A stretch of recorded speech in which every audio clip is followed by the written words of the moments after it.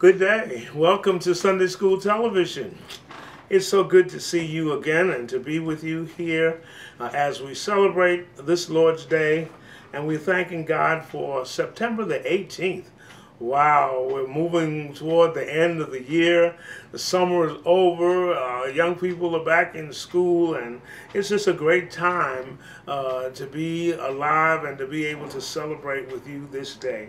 This ministry, Sunday School Television, is designed to minister to the sick and to the homebound members of our society who are unable to maybe attend their local church service because of their health issues.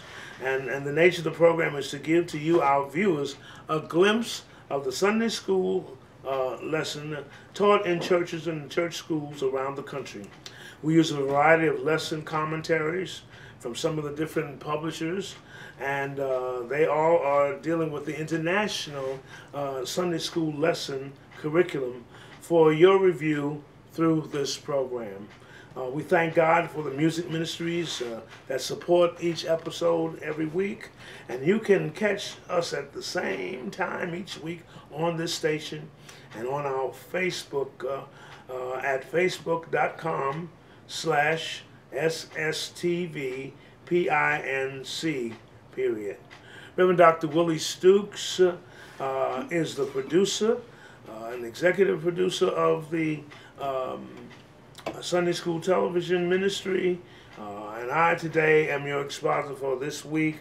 I'm Pastor Henry Harrison, Senior Pastor at the Baptist House of Prayer. We're at 80-82 West 126th Street in the village of Harlem. And it's good to be with you again to celebrate in this new quarter that we have, talking about the sovereignty of God, that our God is sovereign, our God is powerful, our God is in control, that people may think that God doesn't know what's going on, or that he has nothing to do with it, or he can't do anything about it. He's in control. He is sovereign, and he has all power in his hand. An omnipotent God, an omniscient God. He knows all things. He's an omnipresent God. He's everywhere at the same time. And so we salute him and give him his props and his praise that he is the sovereign Lord. In these lessons this quarter, we've been speaking from the book of Isaiah. The lessons come from the book of Isaiah. This week is called The Foundations of the Earth. And the scripture text is from Isaiah chapter 40, verses 21 through 31. And the time is 700, and between 700 and 695 years before Christ. And the place of Isaiah's prophecy is Jerusalem. The golden text for this week says, "Hast thou not known? Hast thou not heard that the everlasting God, the Lord, the creator of the ends of the earth, fainteth not, neither is weary. There is no searching of his understanding." Isaiah chapter 40, verse 28. This is a familiar passage of scripture. We read many times in the scripture about the sovereignty of our God, who he is. Don't you know? Didn't you hear about it? Hasn't it been told to you from the beginning of the world? Don't you have an understanding from the foundations of the earth who God is? That he is the powerful one. That he is sovereign over all of the earth. And it's a call for godly understanding. You know, many times things kind of seem to pass us by or go over the top of our heads and doesn't sink into our hearts. But you just got to know who Jesus is. You got to know that God is God and that he is sovereign. And his son, Jesus Christ, who shares the glory with the Father, also is sovereign in all things. And he's able to do all things because he says he is. He's the shepherd that cares for the sheep. He watches over them, and he gathers them and takes care of them and leads them and keeps them. 4 questions opposed in Isaiah 40. Gently, he chides Israel, and he reminds them of who they are. Don't you know? Don't you know? Haven't you heard about it? You are the people of God. Now remember, he's writing to Israel, the people of God. You are the people of God. Don't you know these things? Haven't you heard about them all through the scriptures? Hadn't it been told to you from the very beginning? Don't you have an understanding? You should, because you're God's people, and you should know him better than anybody else. Well, the Lord can't be compared with humans. And in this first part of the outline, it says the Lord's sovereignty over all the earth. He's superior. He is in charge of everything, and even us. Who do you compare to God? Now the kings of the earth all had their rulers. The countries of the earth all had their rulers. But who would you compare God to? He says that they're in their proper perspective, powerful people, but the power of God transcends all of them. He's the Lord that sits over the circle of the earth. Years ago in antiquity, people didn't know that the earth was round, and they would say the earth was flat, and if you went too far, you'd fall off the earth. And that was a common belief until Columbus and some of the other explorers began to sail from certain destinations and kept on sailing and realized that there was curvature in the earth. Well, right here in the very beginning of the scriptures, the Lord says he sits on the circle of the earth. And when you watch a wonderful sunrise or a sunset, you can actually see when the sun is rising or setting that there's a curvature of the earth that you begin to see with the eye. And so here, God is the one who sits on this high above the heavens, sits on the circle of the earth, and says, yes, he is the ruler above the highest point of the earth, and he observes its inhabitants from the vantage point of being over all, and see them all around the world, whether they be in the south or in the north. God sees them and understands them. And so Isaiah explains that he is sovereign over all of humanity. Kings and kingdoms will all pass away. The songwriter says, but there's something about Jesus. There's something about him as a king of kings, as a lord of lords, as a ruler of rulers.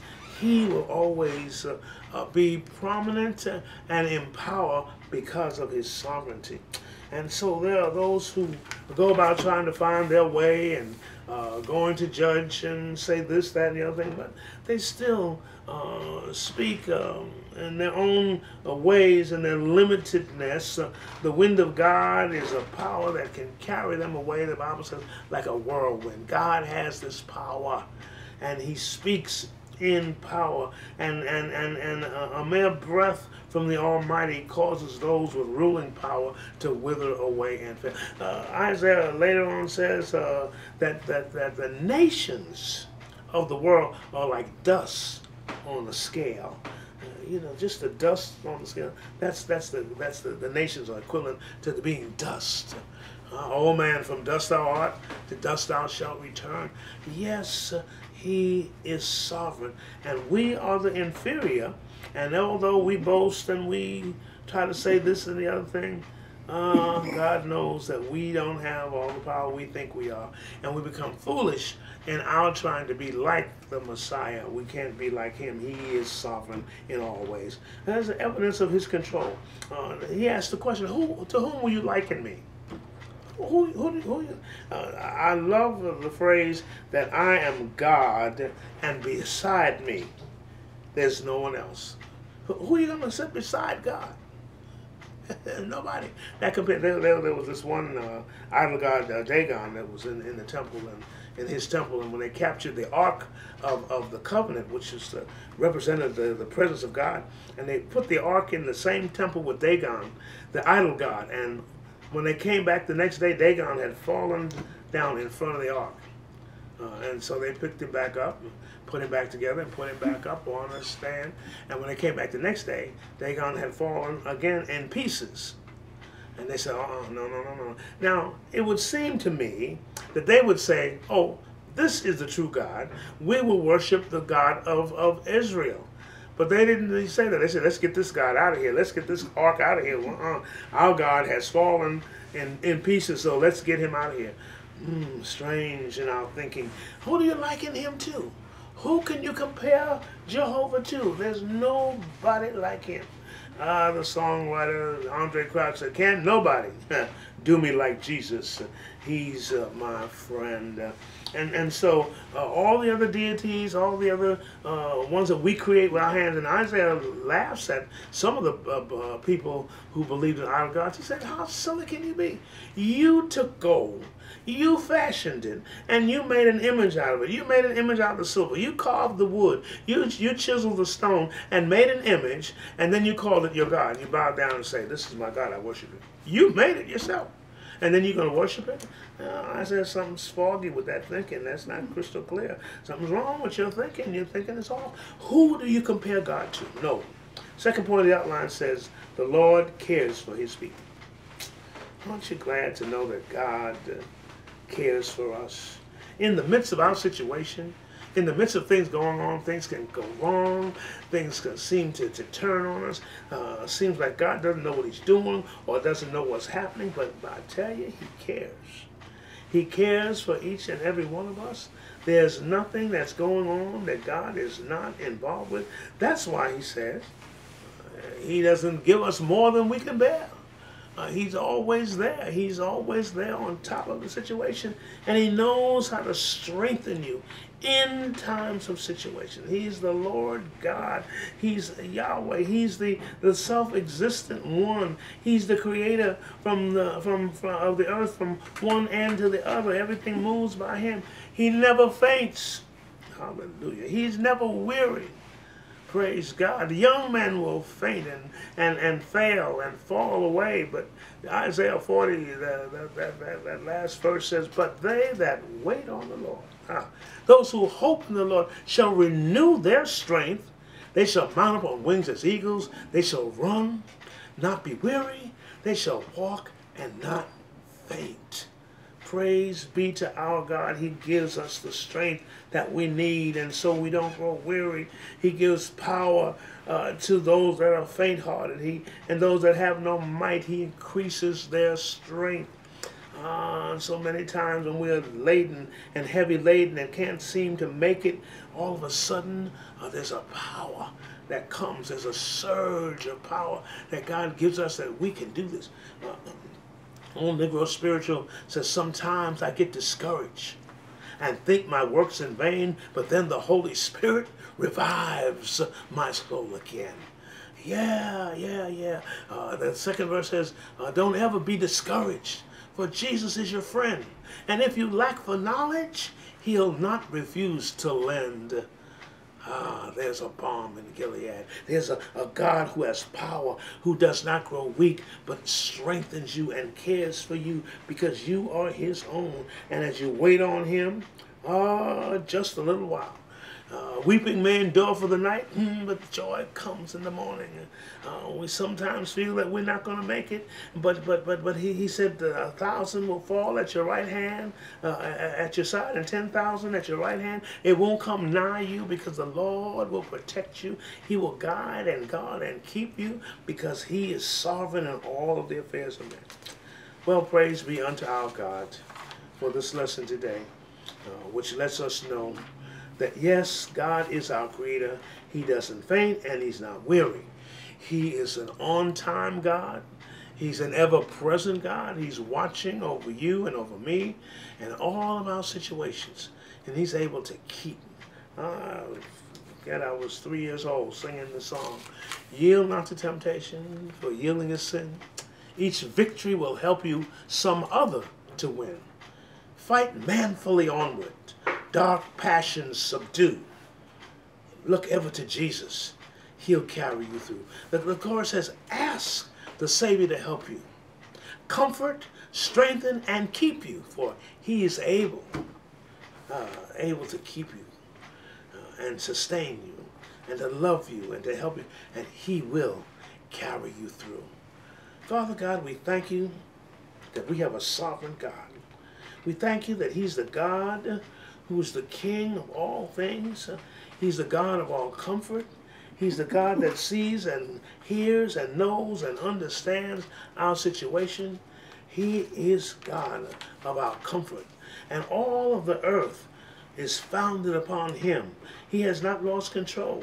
Nothing is happening that he's not a part of or in control of. And that includes international affairs, national affairs, local affairs, our own private lives, and our own homes, our own families. He's in control.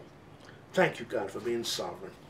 Now I pray that if there's some today who don't know you as Lord and Savior of their life and have never trusted you in all of your power and all of your might, you're big enough, the songwriter says, to make and create this whole universe.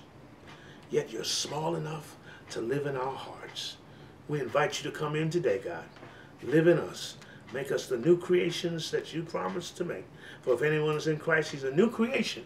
Old things pass away, all things become new. And we ask you to help us and to keep us. In Jesus' precious name we say, amen, amen.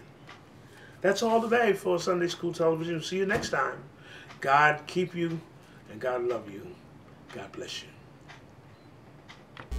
It's so amazing. It's so amazing.